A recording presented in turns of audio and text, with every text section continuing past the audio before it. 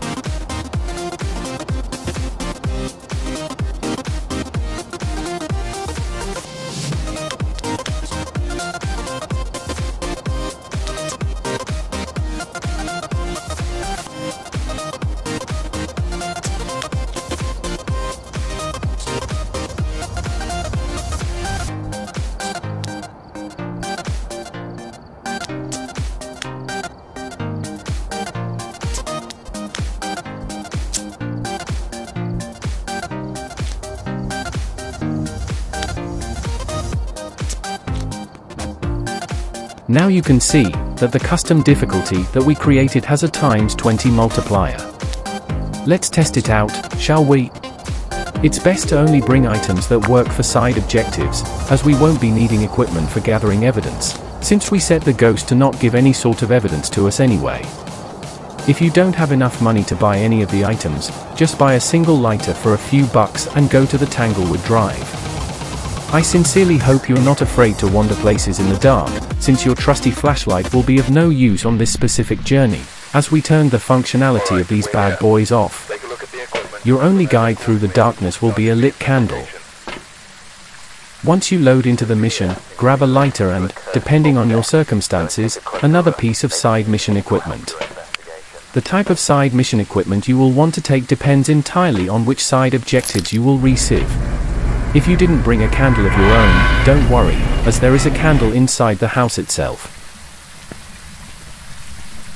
The candle is to the left-right as you enter the house. Now it's time we look for where the bone is. The lit candle should provide just about enough light to illuminate your surroundings for you, so that you can be efficiently looking for the bone. Be sure to thoroughly check every room, as the bone might sometimes spawn in a hard-to-spot place. Since we set the game to contain a lot of random open doors at the start of the mission, it's good to always close the door to the room you have already searched, as to remember for later that you've already been there. I heard a door open right here, so I thought I could get the EMF reader objective done from the start, but I didn't quite nail the location of this interaction. Since we are holding a lit candle, we are constantly staying in light and thus we don't lose any sanity, which also means that we cannot get hunted by the ghost, except if it is a special ghost who ignores the normal sanity hunting tracehold.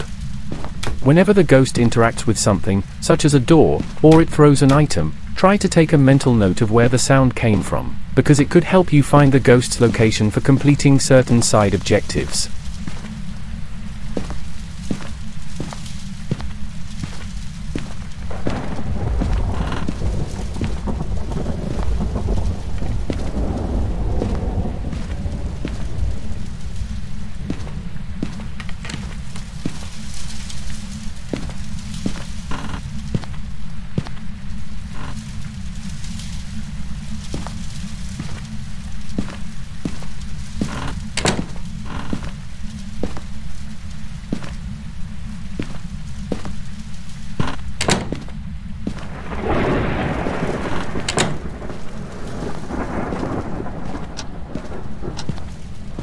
And there it is, the rib cage. When you find the bone, you will want to pick it up for bone evidence. This will award you a small amount of money, which will however get multiplied by the difficulty multiplier. I'm gonna close all the doors in the house, so that it is easier for me to find out where the ghost has opened a door when it does so. The ghost event objective is also an easy one, however it is very much up to luck whether the ghost will do an event. If you're lucky, you will get one to happen without having to force it. If not, I would advise not to stay in the house and just wait for one to happen. You never know what ghost you could be dealing with.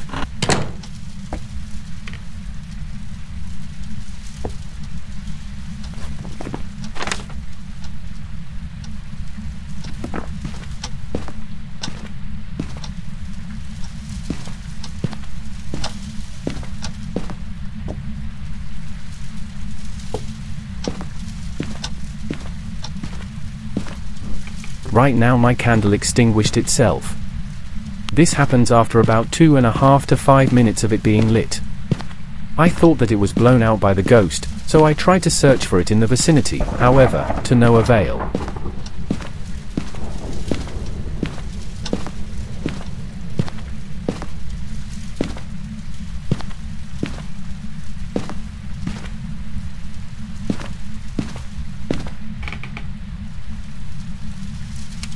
Right here I heard the ghost flick a light switch very close to me, so I took the opportunity to scan the area with the EMF reader and finally got a reading.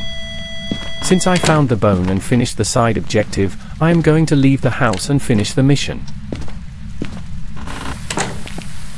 Before you start up the truck, you can blindly guess what ghost it could have been. It is very unlikely that you will guess correctly, but you never know. You might be lucky and get extra money for the correct guess.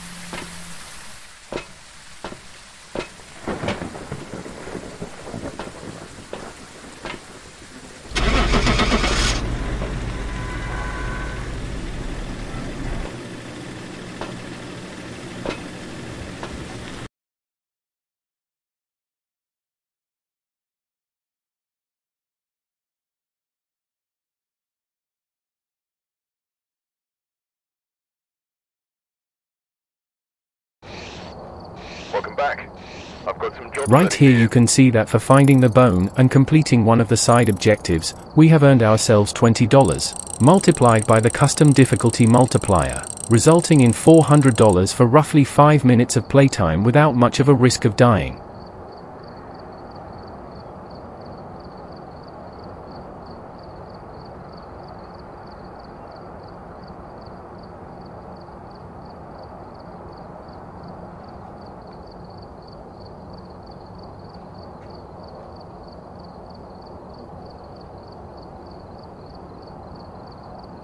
I'm going to attempt one more run of this on a different map. This time I will be going in at the Willow Street house, which is also a small map, yet one I am way less familiar with.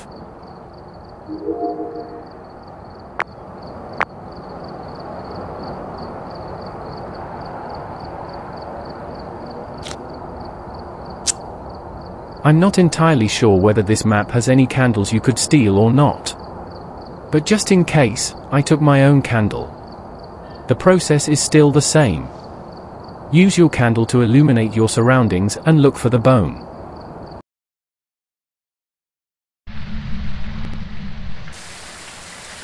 We've arrived. Check the equipment. The one doable side objective for this mission is to get the ghost to blow out my candle, which means that I had one more free item slot. I decided to take in a smudge stick, just in case the ghost would turn out to be a demon who would catch me off guard, by using its rare ability to initiate a hunt that ignores your sanity status.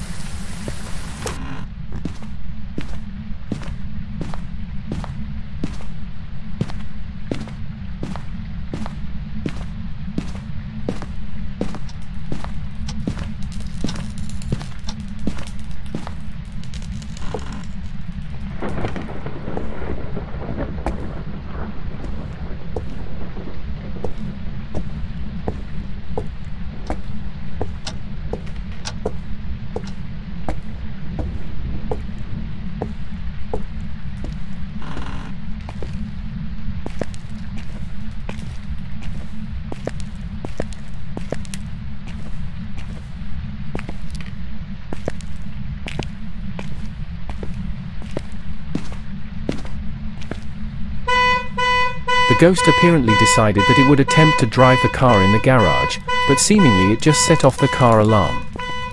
I had to run back to the front door to grab the car keys, then run back to the garage to stop the alarm, because it's very annoying.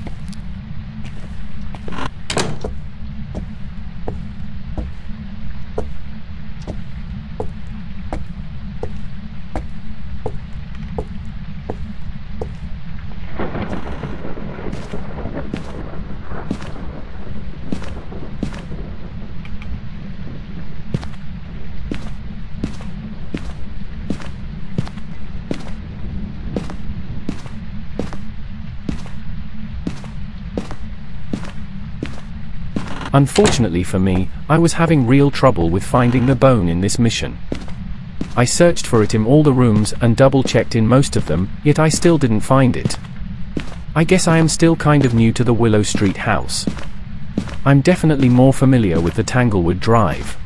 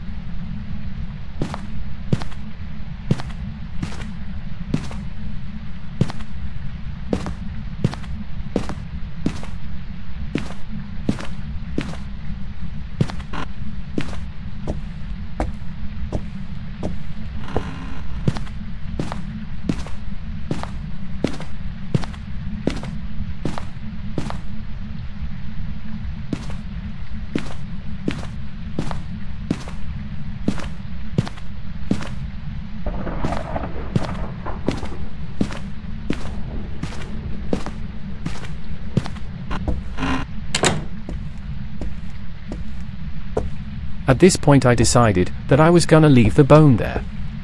I didn't feel like looking for it for another 10 minutes, and since I already finished my side objective, I just left and ended the mission.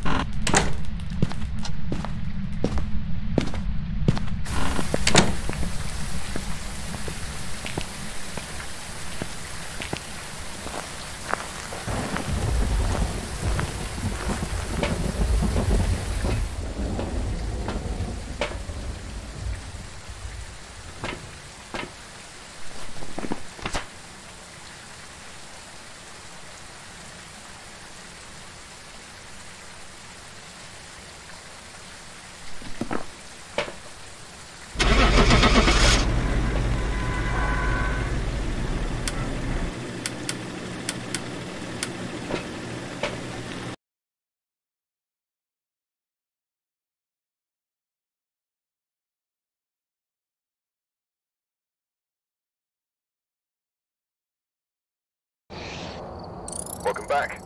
I've got some jobs ready for you.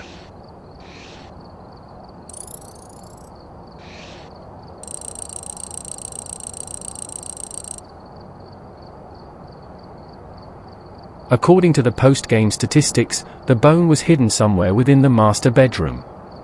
If you noticed the bone when I was searching there, you can let me know down in the comments below. So, that's all for this video. I hope this little money grinding custom difficulty will help you earn a lot of money for your future proper ghost hunts. Thank you so much for watching. If you're new, consider subscribing if you feel like it. You can always remove the subscription if you so choose. This is King Lucas, reporting to see you in the next video.